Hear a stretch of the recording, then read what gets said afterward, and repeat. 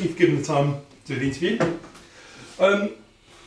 You reached 50 points with 2 games to spare. Do you look back at the season as mission accomplished, or were you disappointed with the league position? When it came to the time, because of the bad run that we'd had, you kind of do it with relief. Looking back now, I think we counted at 18 points we dropped to teams lower than us, which is very, very disappointing. And so you look back at that and say, even if you get another 10 points, I think with those 18 points we would have finished 7th. I always maintained that this was a group that was good enough to achieve top 10 status. Always said that. I'd never said that they would. I said that it was possible and they were capable of it. And I think dropping 18 points to the bottom 6 teams would suggest that the team were capable but lacked consistency. And so, yeah, a little bit disappointed with the league position. I think the team was better than that.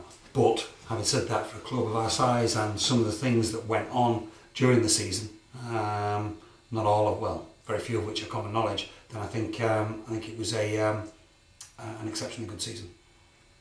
Okay. We went full time during the closed season with a significant number of departures. In hindsight, was it the right decision? And what benefits did you see transferred onto the pitch? I suppose it's not really for me to decide whether it was the right decision, but on less money, we finished higher by going full time.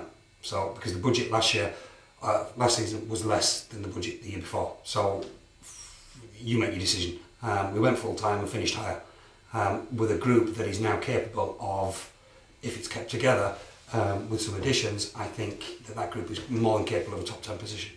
And whether they can keep them together is debatable, but the previous year we finished as high as we could possibly finish. This year we finished higher than that, and I'm still saying that I think they could have finished higher. So I think the facts, rather than my opinion, speak for themselves.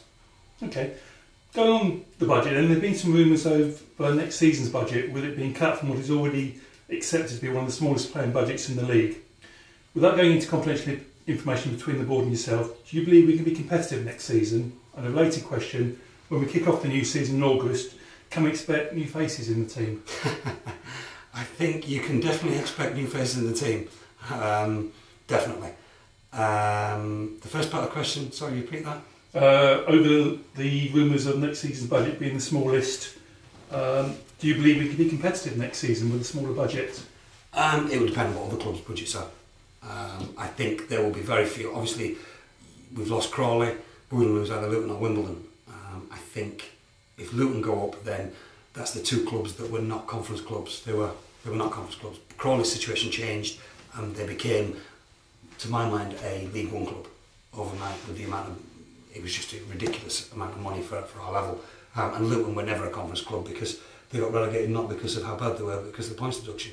So with those out, the teams coming down and the teams coming up are proper conference clubs.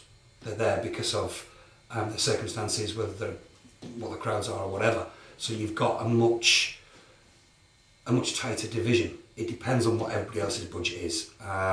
Based on last season's figures, I know for a fact that the budget that I've been given for next season will be the lowest in the league, but that's based on last season's figures. So I don't know what they're going to be, what other clubs are going to have this year. I haven't yet come across a club, and I spoke to probably 8-10 managers in the league. I haven't yet come across anybody who's going to increase their budget. So I think everybody's cutting it, but yeah, we've started very low and we're going lower. So can we be competitive? I don't know yet. Okay. Significant final one of good results coincided with the loan of 2 signings from Crawley. Did you always feel we were simply a couple of players short of being more competitive? No. To be quite honest, the 2 lads from Crawley were not players that I went looking for. I sat in Steve Evans' office. He's a guy that I've got on very well with, and Paul Rayner. And the day they beat us 5-2, he said, "What we were talking just in general." He said, "What do you need?" And I said, "I need an improvement in quality."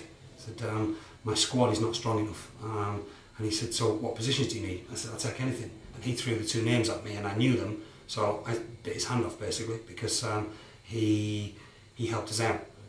So we weren't paying their full wages. We weren't paying nothing for them, but we weren't paying their full wages. So I took the 2 players and we slotted them in. And I think our problem was that we didn't have enough quality. Our squad wasn't deep enough. I think if we'd kept our first 11 fully fit and ready all season, we would have been fine. But that never happens. It's about your 16, your 18 players, and bringing those 2 in, they added quality. and things started to click into place. But I always felt they would do at some point, because they have done every year. If you get all the component parts right, then at some point you just get the bounce of the ball, and that's what happened. I can't remember who it was we played. Somebody hit the post at 1-1, hit the inside of the post, bounced across the face of the goal. It was in the first half at Church Road. I can't remember who it was. And I remember saying to either yourself or Julian that earlier on in the season that would have gone in and we'd have lost this game, and we ended up winning the game. And that kind of thing makes such a difference. Now over the season, you end up where you deserve to end up, and I think the league position was just about right, based on all factors. And so I wasn't surprised by it, but it came at the right time. Okay. Having secured Conference Premier season status for next season, there was a lot of disappointment not to see a near full strength team in the Middlesex Senior Cup final. What was the thought process behind the team selection for that game? Some of the players that weren't playing couldn't walk. Jamie Hand wouldn't have got on the pitch basically. So there was an element of, we had a lot of knocks and bruises, and the last thing we needed was a game. And the other side of it was, that team that played was the team that had got us there. They played in all the previous rounds. Bradley Pritchard had never kicked a ball in the Middlesex Senior Cup. So to then go and say, right, we want to win this trophy because we're here, I think is disrespectful to the competition, disrespectful to the players that have played. So we played pretty much the side that had played in all previous rounds. And I personally believe the team was good enough. They didn't put performance in. It was a poor performance, and the goals were terrible goals to concede. And the last goal, as I believe, as I recall, the guy went past our first choice left back, went past our first choice centre half, went past our other first choice centre half, and scored. And regardless of what team I'd have put out, those three would have been playing if I put out the strongest possible side, and we still conceded that third goal. So, and plus as well, the players like Charlie Wasmer, Nathan Webb, Esmond James played in those games over the past 2 or 3 seasons, and they went on, and it was an important part of their development. So Joe Jacobs, George Isaacs, Jack Patterson playing in those games, it's an important part of the development. Okay. We were told the purpose of the merger and the sale of Church Road was to enable the club to be competitive and secure a future of high-level football. Is this still realistic? I think if at the time that statement was totally realistic, but I think there was an awful lot of very intelligent, very clever people who didn't predict the credit crunch and didn't predict that the economy, the world economy, was going to change so drastically. And once it's changed, then everything else changes. The money you get for Church Roads, what you then do with it, what you can spend it on, etc. Everything changes. What will happen, I firmly believe will happen, is that a club that was getting, I think, an average gate of 250 in Hayes, and a club that was getting an average gate of about 175 in Yedding, neither club will no longer exist. One decent club will exist in a very good stadium.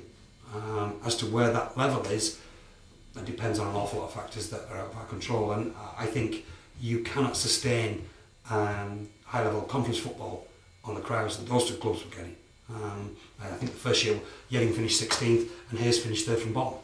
That wasn't sustainable on the crowds they were getting. Is it sustainable now? I don't know what the average this year was, but it was around 550 last year.